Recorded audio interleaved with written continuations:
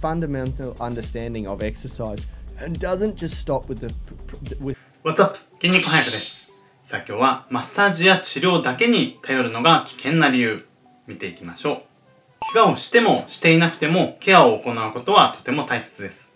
僕もセルフケアをしつつ改善しきれないことについては専門家に見てもらっています。今回は治療をただ丸投げするのは良くないとユニティジムさんが話してくれています。どんなことが良くないのでしょうか。早速見ていきましょう。どうぞ。They don't tend to advocate exercise and working the body as a system.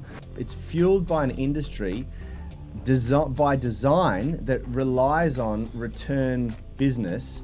And I'm talking about physiotherapy, chiropractic, osteopathy, acupuncture.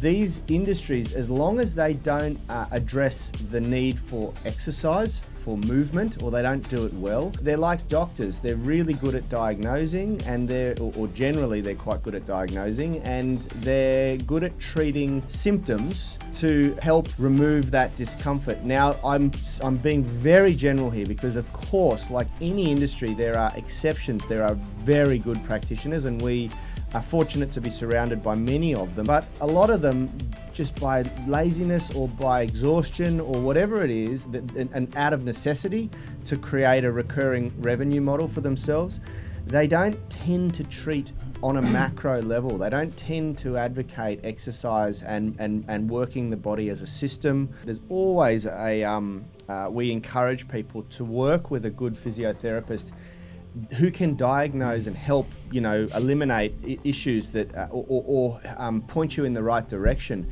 It comes with another disclaimer, which is to make sure that that person has a fundamental understanding of exercise and doesn't just stop with the diagnosis. Yeah. Like they actually have a plan, a strategy to get you moving again. Yeah. Because otherwise it can be as detrimental as not going to a physio. さあ、いかがでしたでしょうか。診断が得意な人が多い。その診断をした人が自分のやっている種目についての知識があるかどうか。治療の戦略を理解する。まとめるとこんな感じでしょうか。なかなか根本的な体の知識がないと治療のことなどそれぞれを理解することは難しいですよね。だけどただただ丸投げをしていて治療の戦略を無視した行動をとってしまうとそれは悪化の原因となりますよね。しっかりと方向性や治療内容を理解することが大切ですね。なので僕は自分に合う分かりやすい説明をしてくれる人をお勧めします。みんなは日常的にマッサージや治療を受けていますか？コメント欄で教えてください。僕は日常的には受けていないんですが、数ヶ月に一度は必ず行くようにしています。